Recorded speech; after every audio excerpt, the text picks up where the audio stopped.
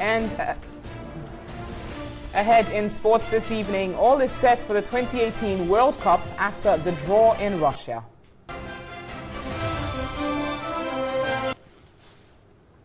We've got the details of these stories for you here on the special edition of News 360, including the latest from the world of entertainment. We're streaming live on 3news.com and TV3 Ghana on Facebook.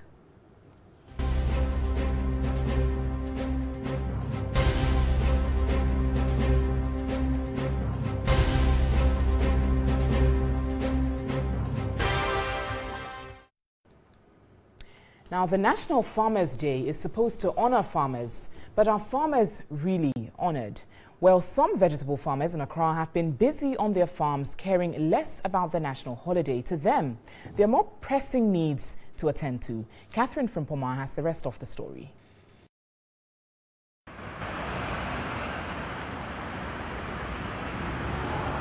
The usual busy streets of Accra, virtually empty. Businesses are closed and workers giving the day off to rest in honor of Ghanaian farmers. The first Friday of December every year is set aside as Farmers' Day, a trend that has been followed for the past 33 years. It's a holiday and everybody is supposed to be resting from work, especially our very gallant farmers, from their hard work in providing food for the country and even for export in recent times. But right behind me is a farmer busy on his farm. So I've been wondering, what does this day mean to this farmer and others? To these farmers at the vegetable garden at 37 in Accra, the welfare of their vegetables is paramount. You know, the farmers, this thing, they work there. You know how something like a holiday like this. Just anytime farm need some people inside. Let's the holiday come across, some people they go, but people they inside too. You know, but you know if you live and like this. See this place itself, what we making. Now you want waters, but still you don't get water yet. So all live here go. You know can live house like that. Abdullah says there are more pressing needs they want addressed than sitting idle to mark the day. Market na here. Ya market na mo better. It's better. We need markets for our produce. We incur post-harvest losses because there are no buyers.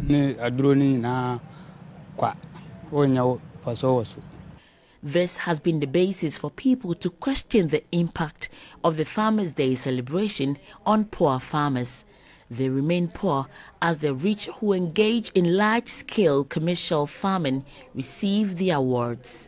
An expert with the Agriculture Workers Union want the whole award scheme reviewed. Themselves are complaining about the awards that are given to them. Some are not happy with them. They thought that the awards could be something else than what they are being given. All these things require what? Review. The mere fact that you are awarding somebody does not mean that you can award the person whatever you think pleases you.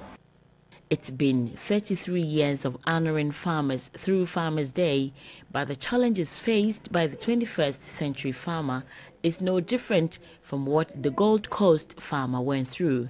Interestingly, the amount allocated to the Ministry of Agriculture, which is already inadequate, was cut by 21% in the 2018 budget.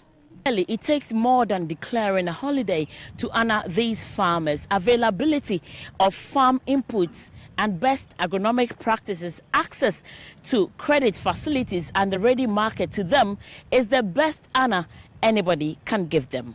Catherine Frimpoma, TV3 News, Accra. And the General Agricultural Workers Union has proposed a total scrap of the public holiday declared to celebrate farmers because it says government loses between 60 to 65 million cedis through such holidays. GAU is proposing the amount lost is rather invested into agriculture. The General Agricultural Workers Union made observation in its statement to commemorate the Farmers' Day. It lauded farmers for their hard work in improving their crop yield and producing to feed the entire country. But GAU was extremely sad about the consistent declaration of Farmers' Day as public holidays. According to Gao, such holidays are not beneficial to the farmers and should be reviewed. It argued that such public holidays cost the state between 60 to 65 million cedis. Through its General Secretary, Edward Karewe, Gao has suggested that the public holiday should be scrapped. Apart from the fact that most of our funding sources are taken off, we are also supposed to now become more productive than before. You know, and to do that is to eliminate areas of cost, reduce it where possible, and then be more innovative and do things a new way. In a related development, the union has commended government for its Planting for Food program. Under the program, about 125 million Canadian dollars is to be used to produce cereals. So far, more than 200,000 farmers and extension officers have been trained. But Gao has warned government to not import genetically modified foods, GMOs, as seeds for farmers to use under the program. The fact that much of the seed cannot be produced immediately here, the seed has to be imported. So we are cautioning that we should be careful when we are importing the seed for the Planting for Food and Jobs program.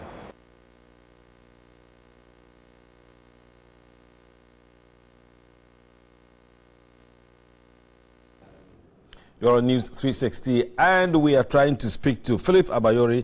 He is the president of the Ghana Agriculture Chamber of Commerce, and he has joined me on Skype right now. Philip, good to speak to you. Good evening. Can I say Happy Farmers Day to you? Yeah, Happy Farmers Day to you too. All right. Philip, you've heard the argument. Some farmers are calling for the total scrap of the holiday. They think it's a total waste of time since most Ghanaians are not farmers. What do you make of this, Philip?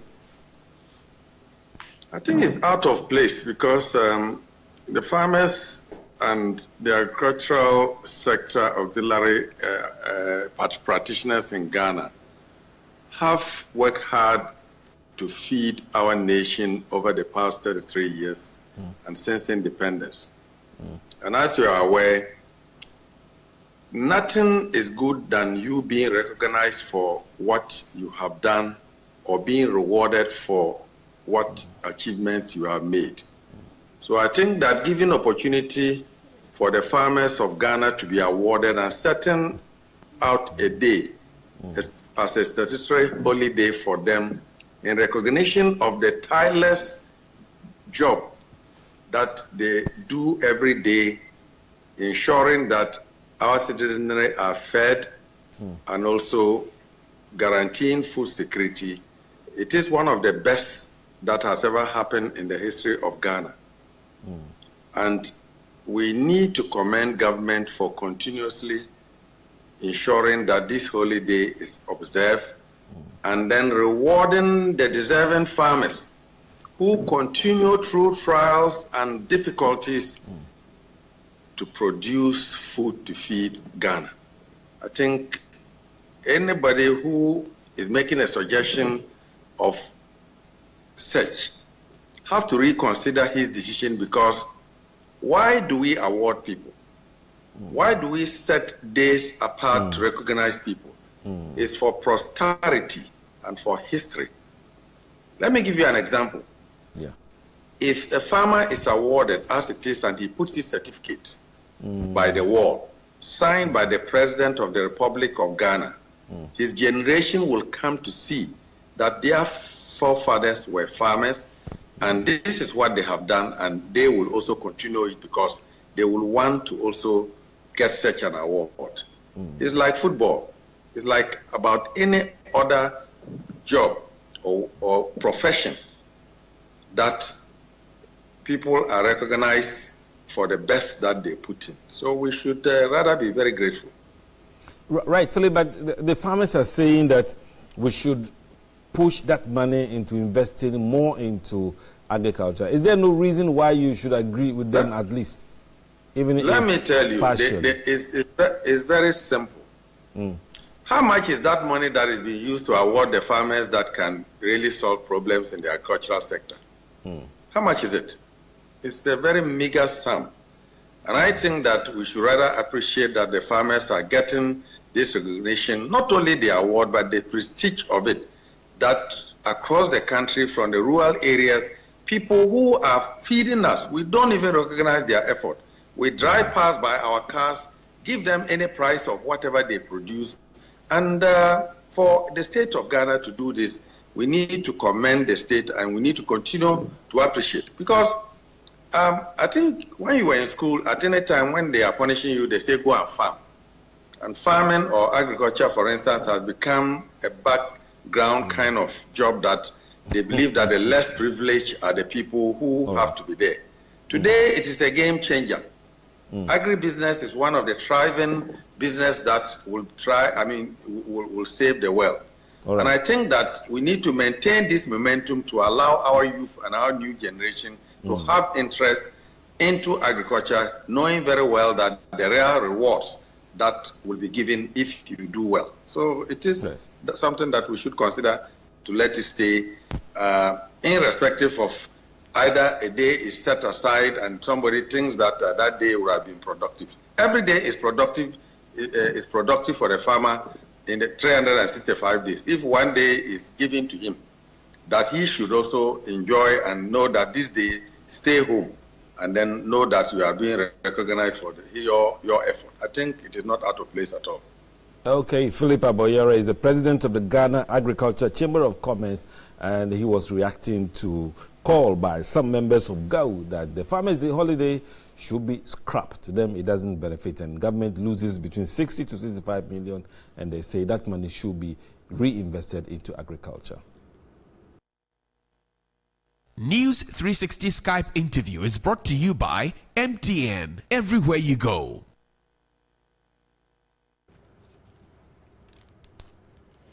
As Ghana marks the 33rd Farmers' Day, women farmers in parts of the country want government to institute policies to increase female participation in agriculture. Stanley Niblo reports interest of most women farmers are waning due to lack of support.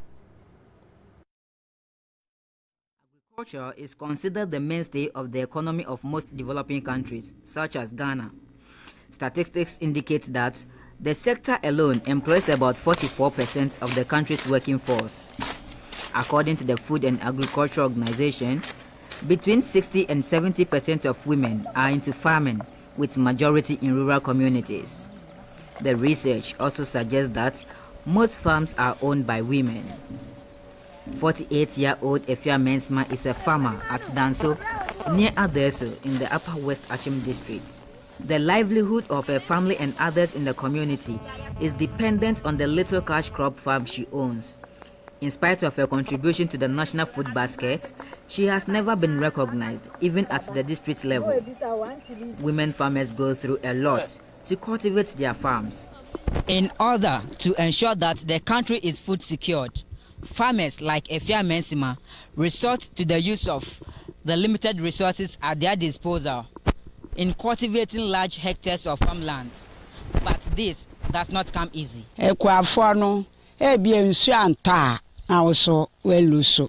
Farmers here solely depend on rain for irrigation activities. A dam will solve parts of our problems.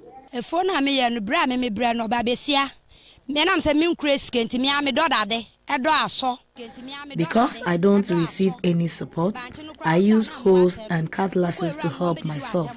It is frustrating. She is also a trader, and her intention of going into farming was to raise money to support her business. For many, the celebration of Farmers' Day has not benefited them. Farmers Day, because be 2 banchi board and your macacana educated. Come on, that don't be my own. My almost say and in goo came and I'm the call could free. We will not attend the Farmers' Day celebration because no one cares about us in those communities. They only come for the foodstuff we have toiled for and leave us with nothing. Janet Mfako is another female farmer in the Gan West municipality. Although she lacks resources and support, she has cultivated 20 acres of maize, cassava, plantain and pepper. In 2015, she was adjudged the Gan West Best District Farmer. Also in 2016, she was adjudged the Greater Accra Regional Best Female Farmer. But this year, She was not nominated for awards because she was not able to maintain the 20-acre farm she has cultivated, owing to lack of support. Janet Mfafo, like other peasant female farmers, use basic farm implements like the hoe and the cutlass. Akrowa no afọmi ninye nle gagbe ni maya ni manye ni nketu gani no okwa no ntu ni nkeko ombi. I was born in a village, so it is farming that I do.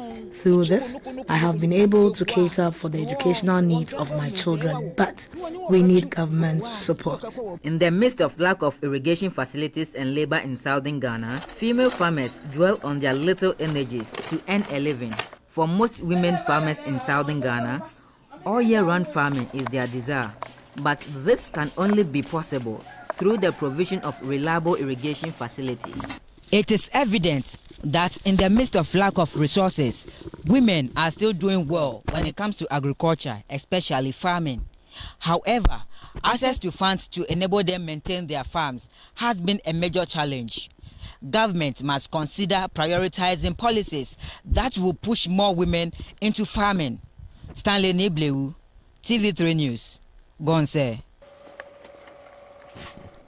Now, despite the provision of a reliable irrigation system and ready market, post-harvest losses still remains a major challenge facing smallholder farmers. Local rice farmers at Sogakope in the Volta region are at their wits' end to find a solution, but wants urgent intervention from government to get results.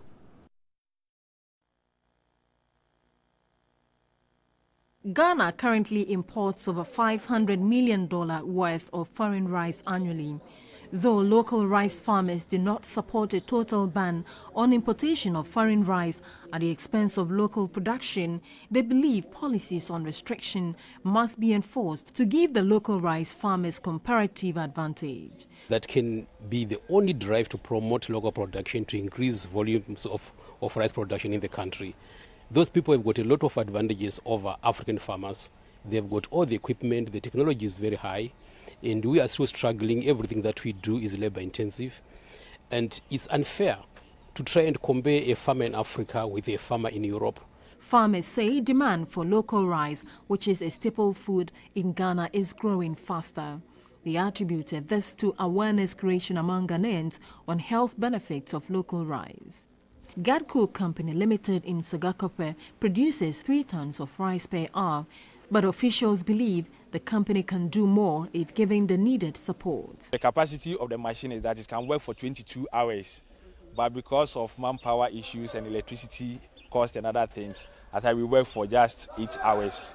Right from the farm, the harvested rice goes through the elevator, drying machine, and then onto the silos, where it stays for 2 weeks to prevent more broken rice. The rice is then processed and separated into grades, packed in the various sacks ready for the market. Managing Director for Gadco Company Limited, Mokozu, said Ghana has enough capacity to produce the quality of rice to meet consumer needs in Ghana. Ghana has got the highest potential of producing rice, not only just rice but high quality rice, and that rice can actually be very affordable to final consumer. Farmers explain local rice production in the country is now receiving support through marketing, but this does not come without huge electricity costs. Now we are paying electricity bill, 1 hectare we are paying 10 million. Previously we used to have issue with marketing, but thankfully this year we have a collaboration with COPA, Rienco, and then that marketing problem is solved. So what we are hoping from government is that there will be, first of all, a policy that should protect farmers from the electricity tariff rates. Post-harvest losses also has dealt a big blow to them.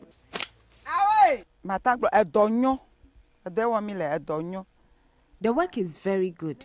We only need government to extend our lands. While 2017 has witnessed an increase in the purchase of local rice over imported ones, local rice farm managers believe developing and sustaining the sector is not the sole responsibility of government. Rice is a major staple food widely consumed in Ghana, and as agriculture is developing, local rice farmers are producing quality long-grain rice. There's therefore a call on Ghanaians to develop the taste for made in Ghana rice. Smallholder farmers at Sogakope now have an all-year-round farming opportunity through the pump house irrigation from the Volta Lake that distributes water to the various farm fields. And still on agriculture, tomato farmers in Turbadum in Techiman north of the Bono Ahafo region are complaining their produce are going waste due to unavailability of ready market. Johnson Techi reports cultivated tomatoes are going bad in farms. About 90% of farmers in Turbadum cultivate tomato. On a good harvesting period, the tomato farmers of Turbadum could load over 40 heavy-duty trucks of tomatoes to other urban centers. Farmers use motorcanes and Kia trucks to transport their produce.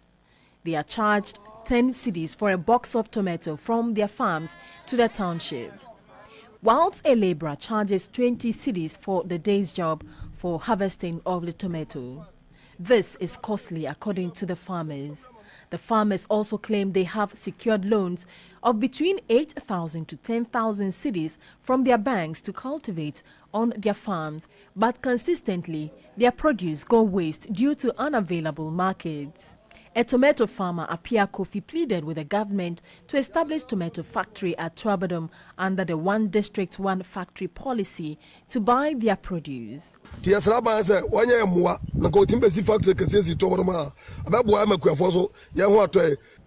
pleading with government to establish a tomato factory at Turbadum for us. This will really be a great relief to farmers here. A tomato seller, Yam Mary, also pleaded with the government to suspend the importation of foreign tomato into the country to help the local markets thrive. The district chief executive of Techiman North, Peter Mensah, assured the establishment of tomato factory at Techiman North would be enforced to remedy the situation. Government at this time is embarking on an industrialization agenda, of which you can count of the one district, one factory, and so on and so forth. The government is committed to helping the people of Techiman North, especially Turbadum. Let's go to Tontro in the East Achi municipality of the Eastern region, where farmers are producing low yields. Now even Nikwe has been trying to find out why. The Tontron community in the East Achi municipality of the Eastern region has an aged population who are predominantly farmers. They produce several crops from plantain, cocoa and maize to feed adjoining communities and districts. But their potential to produce more is challenged. They have no farming input. 1 acre is 12 bags. Each acre should yield 12 bags of cocoa. Without the inputs, the yield is as low as 3 bags. This affects us financially.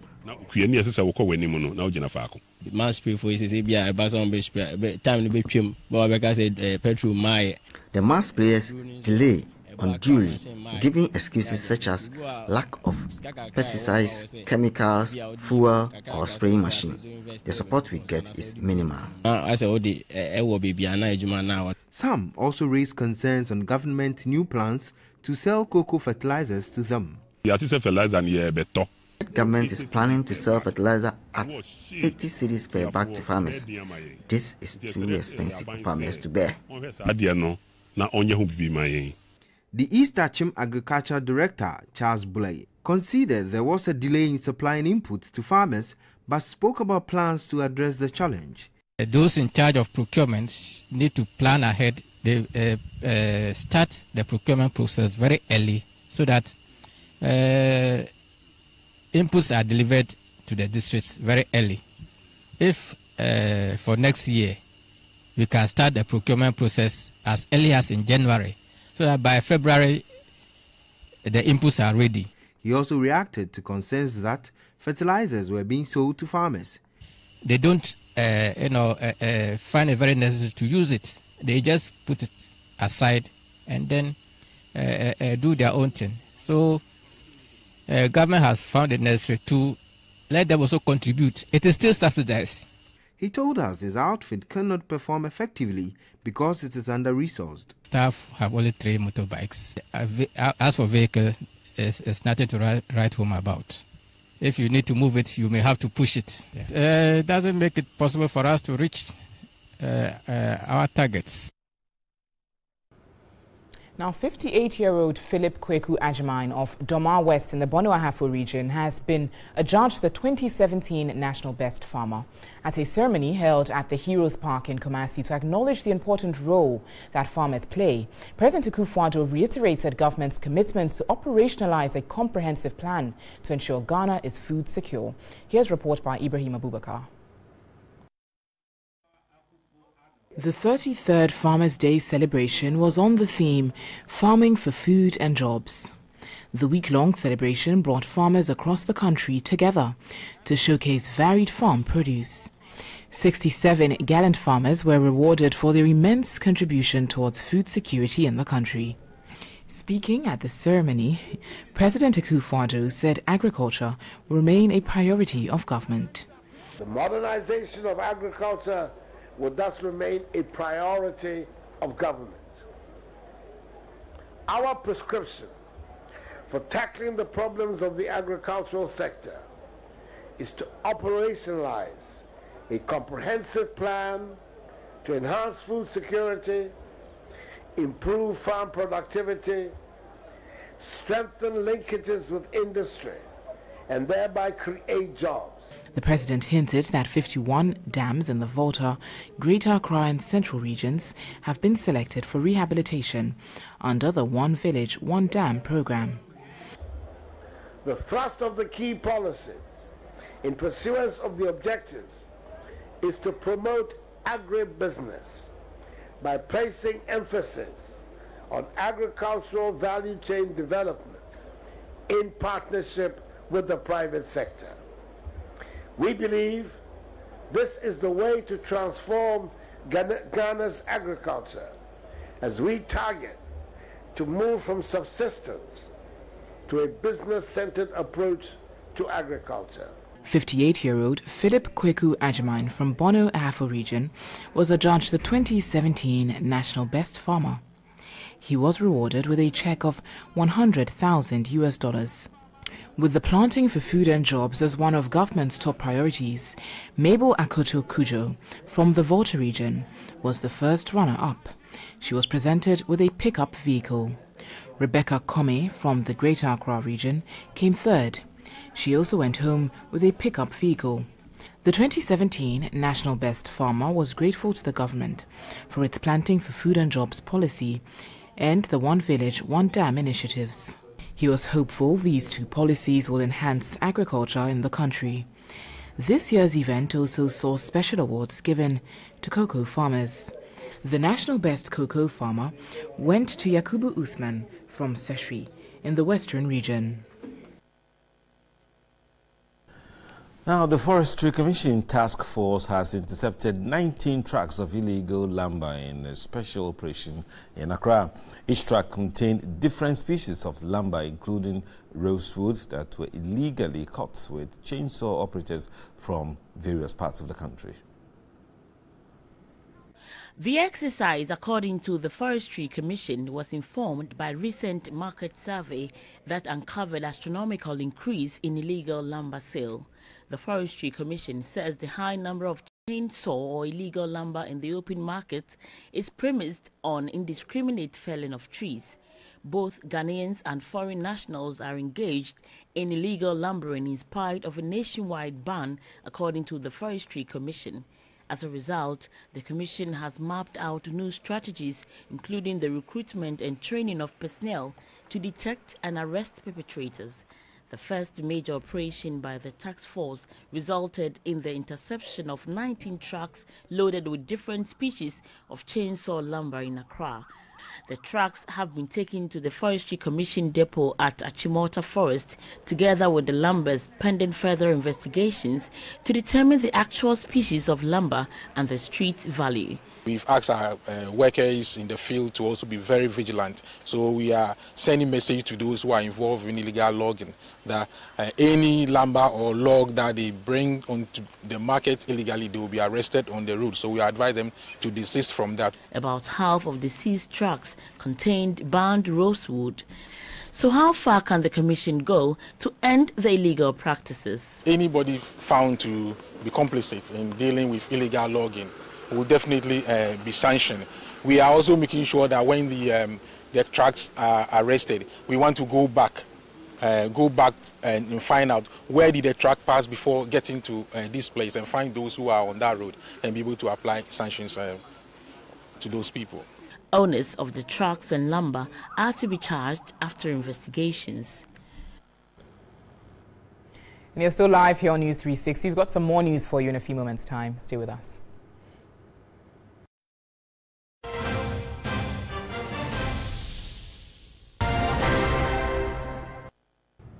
Welcome back to News 360. In business news this evening, the Institute of Energy Security has projected fuel prices to be relatively stable at the local pumps during the first pricing window, which commences today, December 1. Principal research analyst at the IES, Richmond Roxin, says there's enough inventory to cover the 2-week period. During the second pricing window in November, fuel prices went up between 3 to 6% at the local pumps. There have been changes in prices of finished products on the international markets. Petrol price went down by 2.9%, while diesel went up by 0.71% on the global market. Crude oil prices have gone up, with Brent crude averaging $63.75. We don't expect any significant price change. The dollar is rising very fast. Previously it was 4.41. As we computed the data, it had gone to 4.48. We think the government must check the dollar rates, otherwise the few gains that we're expecting to make in this particular window will be eroded. Per IES, inventory level is good for at least 2 weeks. Principal research analyst at the IES, Richard Roxin, said consumers should expect stable prices for the first pricing window in December. All things being equal, we expect stable prices this particular window. Otherwise, if there will be any price change, it will be because of the high exchange rates that we are seeing on the market at the moment. Our members are not diverting premixed fuel, so stop attacking our integrity and business. These are the words of industry coordinator for the Association of Oil Marketing Companies. President of the association, Kweku Ajaman Dua, urged the National Petroleum Authority to publish weekly orders of premixed fuel made by the oil marketing companies. In January, the National Petroleum Authority implicated 200 trucks belonging to the oil marketing companies for diverting premixed fuel. The NPA and the Ministry of Energy initiated investigations into the matter and implicated some of the oil marketing companies. 10 months on, those implicated are still working on diverting premixed fuel. The NPA has therefore issued a stern warning to them, but some Ghanaians have lashed out at the NPA for reneging on its work. They accused the oil marketing companies of facilitating the diversion of this premixed fuel. Currently, the 200 trucks purported to have been diverted would amount to more than 600,000 cedis per week. But the Association of Oil Marketing Companies says its members are not diverting premixed fuel. Our members will not do that unless they have been instructed to do so. I would say and sit here and say that they are all angels. No. You may get one or two, but the issue is trying to paint everybody black is what we are concerned with. You know, we have been doing business. After all, how many OMCs do the premise? Only few.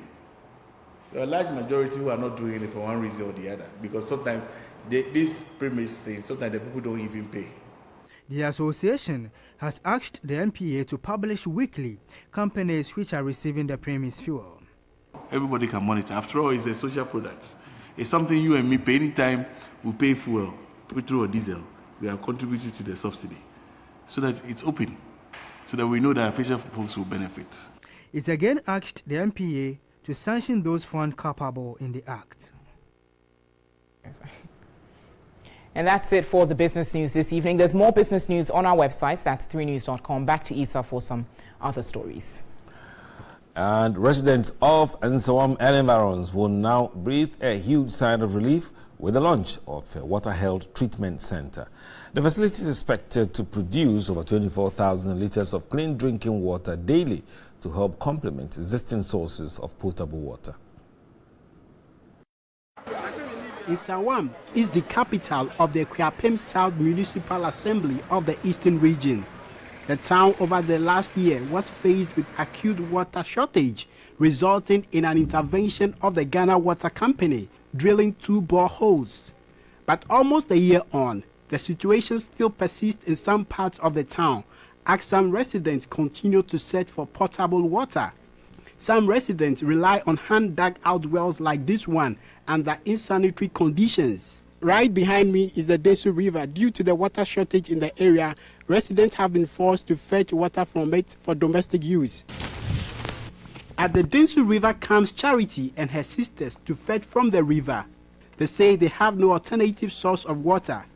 We use the same water to bath to prepare food. I'm just from school. I want to go and prepare some food, so I have come to fetch water. The water is not good for our health. But solution to the lack of potable water has come with the launch of the Nsawam Water Health Center, which will produce treated and purified drinking water using reverse osmosis and ultraviolet wave.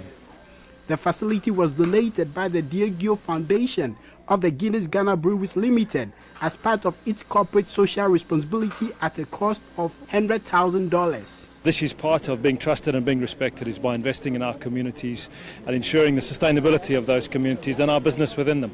So this is an important part of ensuring that we represent that face to Ghana.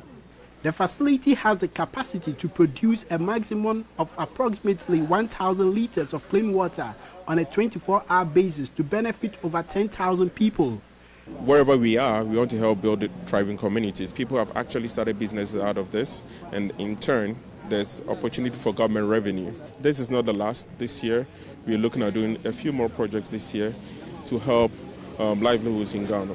Since 2007, Guinness Ghana Breweries Limited has intervened in supporting over 70 communities with water supply systems, which serve over 600,000 beneficiaries. And Accra Brewery Limited has sensitized residents of Agbogbloshie in Accra on the need to stay healthy and HIV-free. The initiative reinforces the company's commitment to creating a healthier world and improving lives. Available statistics from Ghana AIDS Commission indicates a marginal decline in the rate of HIV infections in the country. Currently, prevalence rate is pegged at 1.6%. Over the years, Accra Brewery Limited has marked World AIDS Day with series of health outreach programs at the Agbogbloshie markets. In recent years, such efforts have expanded in scale and scope, including awareness creation and screening not only for HIV but other dreadful diseases, including malaria. Legal and Corporate Affairs Director of ABL, Ajoba Chiama, reiterated the company's resolve to create a better world. It's something that happens annually, and we expect to continue to do this. We hope that as our company continues to do well, we might be able to then make it a bigger event year after year. This year, ABL partnered with health professionals from the Accra Regional Hospital and the Malaria Foundation to sensitize residents of Agbogbloshie on HIV and malaria. They are screening for 2 different kinds of disease conditions, HIV/AIDS and then malaria. Those who are positive, we're giving them the treatment, and then we're also giving mosquito insecticide nets to pregnant women and then children under 5. Assembly member of the area, Kabiru Ashon Katai, lauded ABL for supporting Agbogbloshie over the years. Every year they used to come to our aid with either Bola taxi or Bola tanks and then F-Scream. We will thank them for what they have been doing for the community. One of the beneficiaries expressed satisfaction about the exercise. Residents also benefited from free HIV and malaria screening exercise. Now, another day that's being marked today, in addition to Farmers' Day, is World AIDS Day. I'm going to run us by the regional HIV prevalence in Ghana. This is for 2016, but it's still relevant in 2017.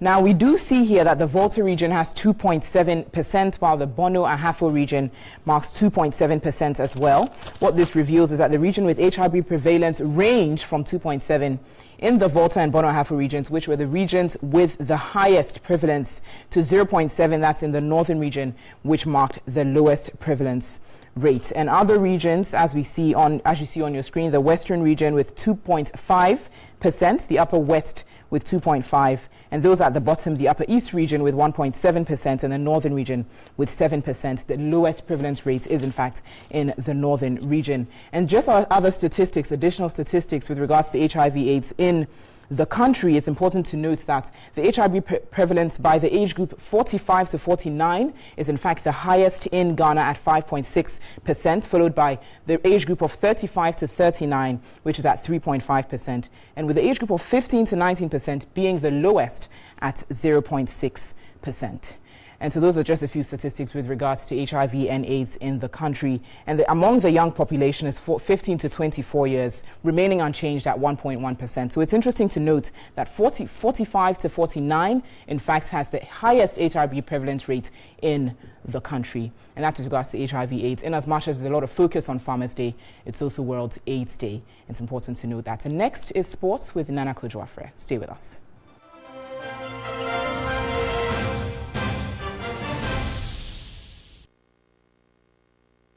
7 years stepped down after the military intervened following the sacking of Mnangagwa as vice president. Opposition politicians have condemned the new cabinet as a betrayal of the public hopes and proof that the security forces, so powerful under Mr. Mugabe, remain in charge of the country.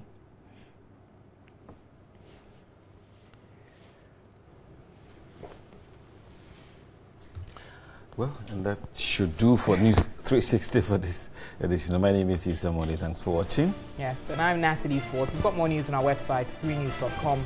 The news at 10 will simulcast on our sister station. That's 3FM 92.7. Hope you had a lovely holiday. Have a good weekend.